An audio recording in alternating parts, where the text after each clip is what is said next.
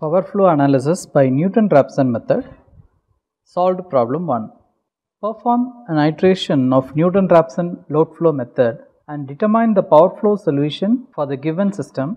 Take the base MVA as 100 and assume the voltage V1 equal to 1.05 angle 0 per unit. So consider this table.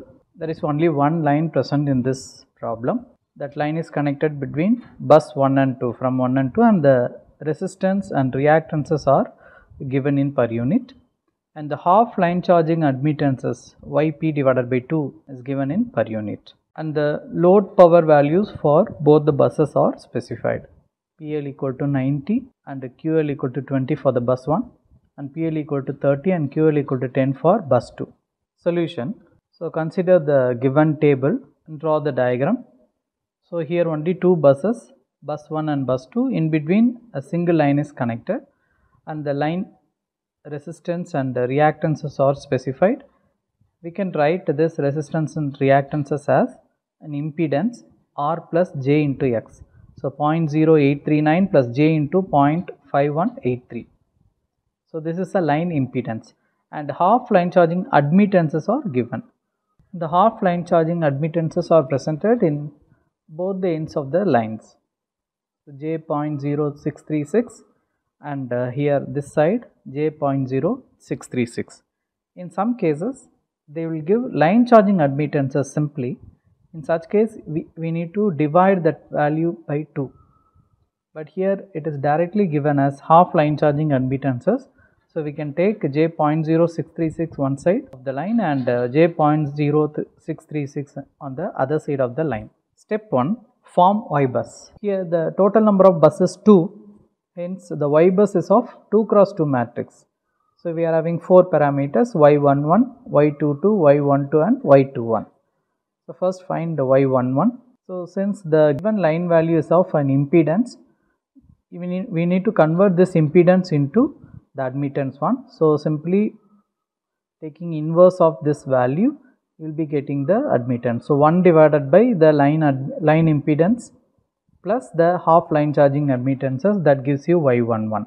And similarly the line connected to bus 2 is also having the same impedance. If you calculate, you will be getting 0.3044 minus J 1.8164. So you can use complex mode in the calculator and you can derive this expression easily. You can obtain this answer, and for Y22 you will be getting the same answer since the line impedance value is same. And for Y12, the half line charging admittances minus of the admittances connected between line 1 and 2. Here the impedance is given minus 1 divided by the impedance value, that gives you the admittance value. While considering half diagonal elements, no need to consider half line charging admittances. So we can form the Y bus like this: Y11 equal to 0.3044 minus J 1.8164.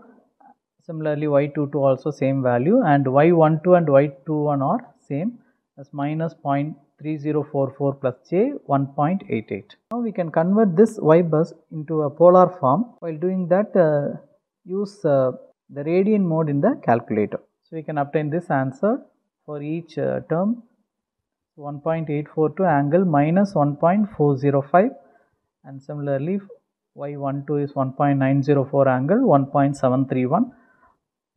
Similarly the other two terms. So this is the first step. We formed Y bus and convert that Y bus into a polar form. Now step 2, assume the initial values. So usually in a power flow solution we used to assume the voltage value as 1 angle 0. So we assume the flat profile voltage 1 angle 0. So that means the voltage magnitude is 1 and the voltage angle is 0 degree. So magnitude is V, magnitude, and the angle will be del. So this del value is assumed to be 0 and the magnitude of voltage is assumed to be 1. So del is equal to 0 and V equal to 1 per unit. And in this case there are two buses. So the first bus is assumed to be a slack bus, and the second bus we need to assume the voltage as 1 angle 0 in matrix form, del 2 and V2, where del 2 is 0 and V2 is 1. So this is the assumption for the initial values. Step 3, since first bus is a slack bus, no need to calculate anything in the first bus, and in the second bus we need to calculate the real power, reactive power, and the change in real power and change in reactive power using Newton flow method of power flow analysis. To calculate this real power, we can use this formula: summation of Q equal to 1 to n, magnitude of Vp, magnitude of Ypq, Vq, and cos of theta pq del q minus del p, and this theta pq value is angle of Ypq value. So now you can substitute p equal to 2 and n equal to 2 in the previous expression, since the total number of buses is 2, and now we are going to calculate the real power at bus 2, so p equal to 2. So substituting that value, and the q varies from 1 to n, so q equal to 1 and n is equal to 2.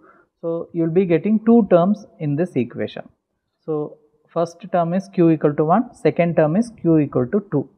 So for substitute, you will be getting V1, V2, p equal to 2, then Ypq, p equal to 2 and q equal to 1, and Vq, V1, cos of theta pq 2 1 and theta 1 minus theta 2. Similarly for the second term, q equal to 2, so V2 and Ypq, p is 2, q is 2, and Vq, q is 2, cos of theta 2 2 plus del 2 minus del 2. Now substituting all the values from the Y bus matrix and as well as from the given data. So V2 is 1 angle 0, we assumed in the second step, and Y21 is from the Y bus matrix, 21 is 1.904, the magnitude of Y21. Okay, take only the magnitude here, and V1, which is given in the problem as 1.05 angle 0, so take that 1.05 here, and cos of theta 21, it is an angle of this Y21. So Y21 angle is 1.731 plus the del value is 0, we assumed in second step, and the given data it is specified for del 1 is 0 and del 2 is 0 in the second step. Similarly V2 is 1, we assumed in second step, and Y22 from the Y bus you can take this 1.842 and substitute here, and V2 is 1, cos of theta 22, theta 22 is angle of Y22, which is minus 1.405, and this del 2 and minus del 2 get cancelled. So simplifying this equation, you will be getting minus 0.3189 for the first term and plus 0.3039 for the second term. So adding this two, you will be getting a minus 0.015 per unit as real power at the second bus. And now in the given data for the second bus, real power at load is given as 30. Okay, we can calculate the specified value as P2 specified equal to the generated value minus the load value. So generated value is not specified in the problem, so which is equal to 0 minus the load power. The load power PL equal to 30 given, and this 30 value is a actual value divided by the base value. So actual by base, that gives you per unit. So 30 divided by 100 MVA base is given in the problem. So 30 divided by 100, that will be equal to minus of 0.3 per unit. So this is the real power specified, and already we calculated this real power as minus 0.015 per unit. Now we can calculate the change in real power. So change in real power equal to real power specified minus real power calculated. So specified is minus 0.3 per unit, minus of the calculated value is minus 0.015 per unit. So if you simplify this, you will be getting minus 0.285. This is the change in real power at bus 2. Similarly, the reactive power. To calculate the reactive power, you can use this formula: minus summation Q equal to 1 to n, Vp, Ypq, Vq, sin of theta pq plus del q minus del p. Substitute p equal to 2 and n equal to 2 in this equation. You will be getting two terms since q varies from 1 to 2, and substituting all the values, V21 and Y21 from Y bus, V1 from the given data, sin of this theta 21, it's angle of y21, and del 1 and del 2 are 0. And similarly substitute for this term, we will be getting this. First term answer is minus 1.97 minus of second term answer is minus 1.8167. Simplifying, we will be getting Q2 calculated value will be equal to minus 0.153 per unit. So now we can calculate the specified value of Q, that will be equal to generated value minus the load value. So generated value is not given, is 0, minus the load value is given in the problem as 10 divided by the base value. So 10 by 100 base, that will be equal to minus 0.1 per unit. So change in Q2 value, change in reactive power Q2, that will be equal to specified value minus calculated value. So specified value is minus 0.1 minus the calculated value is minus 0.153, that gives you 0.053. Step 4. Now form Jacobian matrix. So the Jacobian matrix is of the form dou P2 by dou del 2, and here dou P2 by dou magnitude of V2, and here dou Q2 by dou del 2, and here dou Q2 by dou magnitude of V2 into change in del 2 and the change in magnitude V2, that will be equal to change in real power and change in reactive power. So to calculate this change in voltage and angle del, we need to obtain this Jacobian matrix, the 4 terms in the Jacobian matrix. Already we know this 2 terms, del P2 and del Q2 from the third step.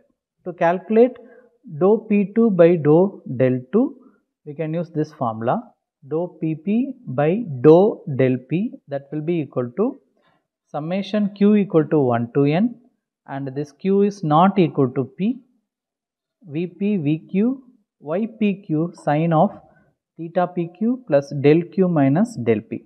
Substituting P equal to 2 and N equal to 2 over here.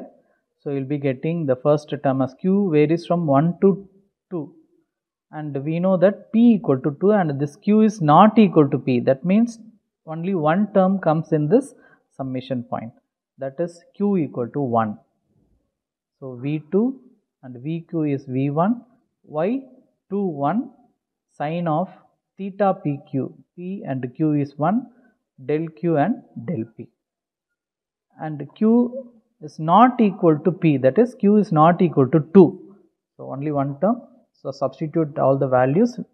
So V2 you know from the second step we assume as 1, and V1 is given in the data, given in the problem 1.05, and Y21 from the Y bus matrix, the magnitude part, and sine of the angle of Y21, and this del 1 del 2 are 0. So substituting you will be getting 1.973. So this is the first term in the Jacobian matrix.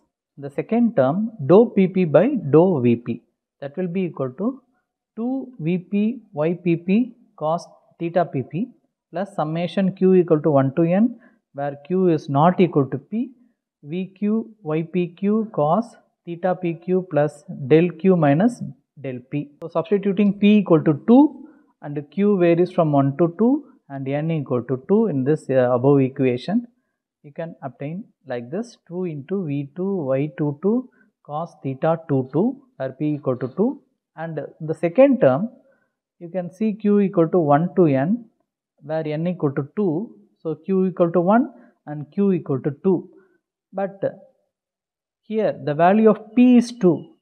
Here one condition is there, Q is not equal to P, so that means Q should not be equal to 2. So the only one term comes in this equation, Q equal to 1. So that one term is V1 Y21 cos of theta 21 plus del 1 minus del 2. Substitute all the values which we know from the Y bus matrix and from the given data and from step 2. So from step 2 V2 is 1, Y22 from Y bus, and theta 2 is also from Y bus. Similarly substitute for the second term, you can obtain the answer as 0.289. This is the second term of the Jacobian matrix. Similarly the third term dou Qp divided by dou del P. Use this formula, summation Q equal to 1 to N and Q is not equal to P, Vp Vq Ypq cos of theta pq plus del q minus del p. Substituting p equal to 2 and n equal to 2 in this equation, we will be getting v2, v1, y21 and cos of theta 21 plus del 1 minus del 2.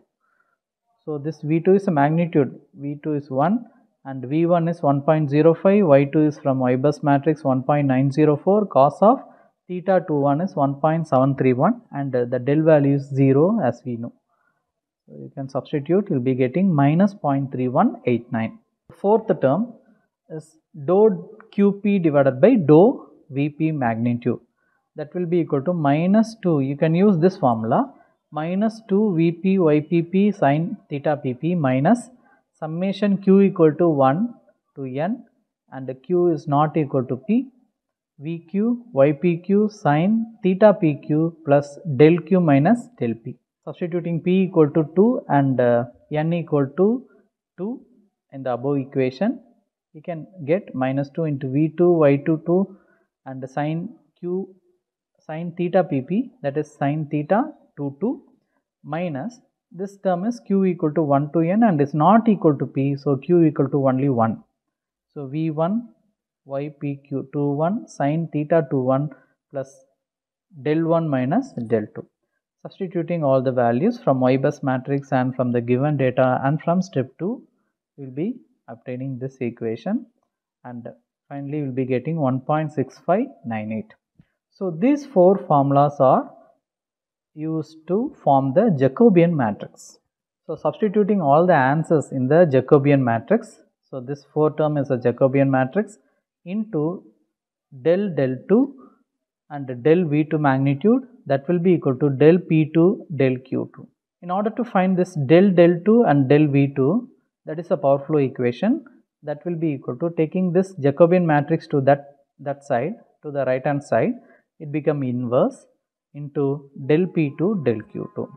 By taking inverse of this term, you will be getting directly, you can it is a 2 cross 2 matrix, easily you can obtain by using a calculator. Taking inverse, you will be getting this answer as 0.4929 and this side is minus 0.085 and this is 0.0947 and 0.5859, and you can substitute del p2 and del q2 from step 3, what we already found this answer as minus 0.285 and 0.053. Multiplying this two matrix, you can get minus 0.145 and 0.00406. This is change in the value of del 2 and change in the value of v2.